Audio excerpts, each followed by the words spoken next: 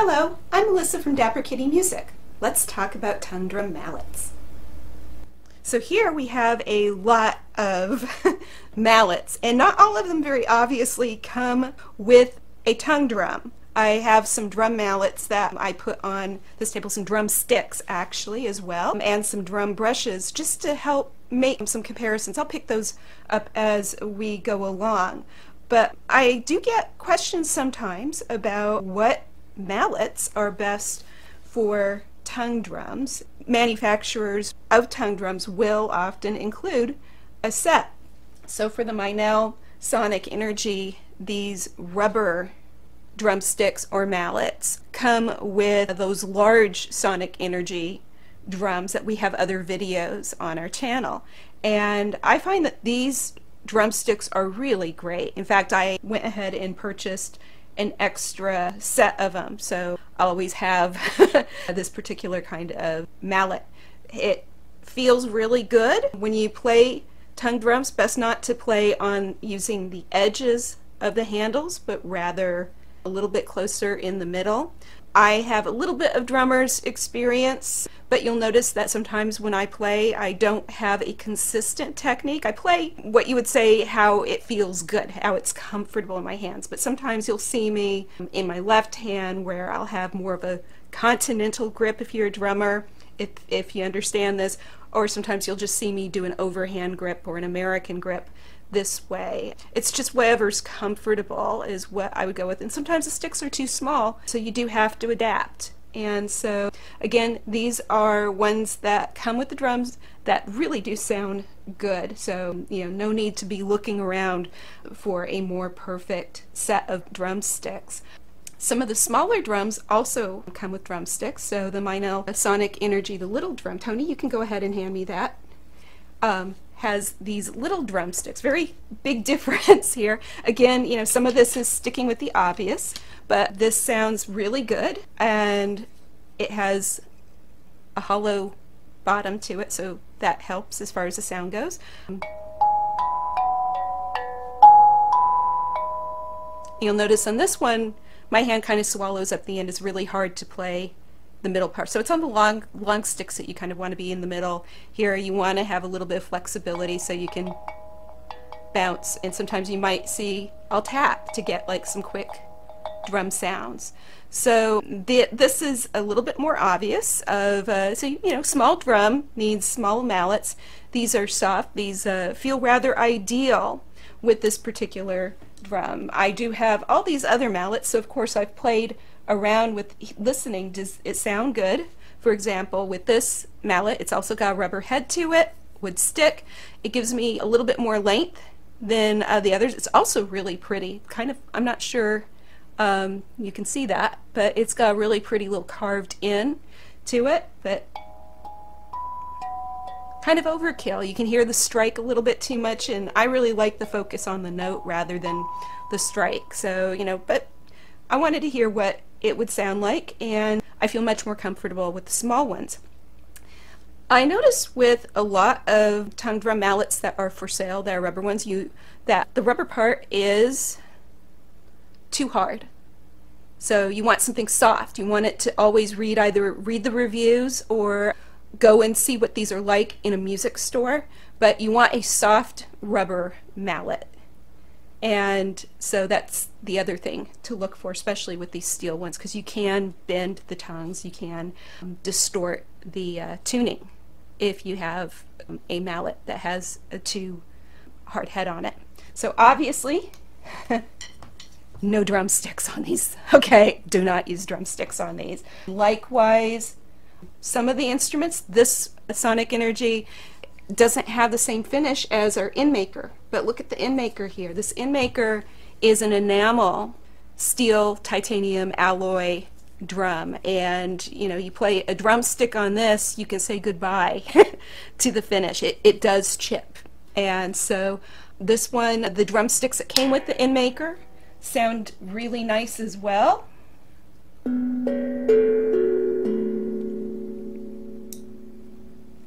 This one, where, like I said, the pretty carved one, not so much. It's a little bit duller sounding. Sometimes when I play the Rav Vast, which is a very large drum, I use these soft yarn mallets, and these wonderful soft yarn mallets, Mr. Power marimba mallets is what these are. Easily available at Amazon. I think are the best sounding if you want a mallet for a large tongue drum, such as a Rav Vast tongue drum, or possibly even the Meinl Sonic Energy drums or hand pans. Because, and remember, with hand pans, those are a lot more delicate than these steel tongue drums. The keys can bend, and like I said, you can distort the tuning.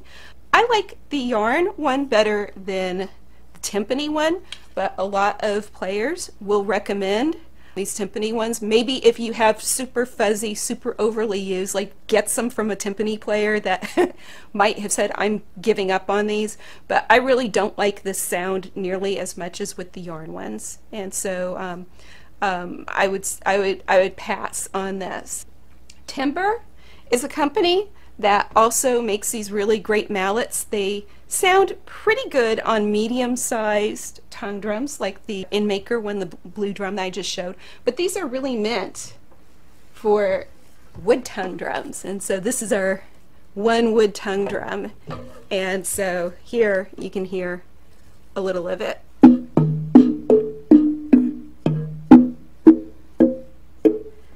Nice and long stick. You want to have your hand in the middle and very relaxed as you play.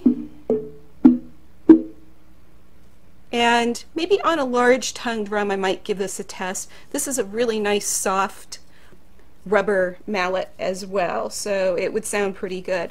So some other possible mallets to look at are brushes. So again, this is going with the obvious. This is a metal brush, so not so good on your instrument. So save that for different percussion. However, ProMark makes these really great little brushes. There's some blue ones that are good. I really like these. They're nylon. They won't scratch your instrument. They sound good on some of the instruments. I would use these on the larger tongue drums, your Meinl Sonic Energy, large sized ones. That InMaker that I showed, probably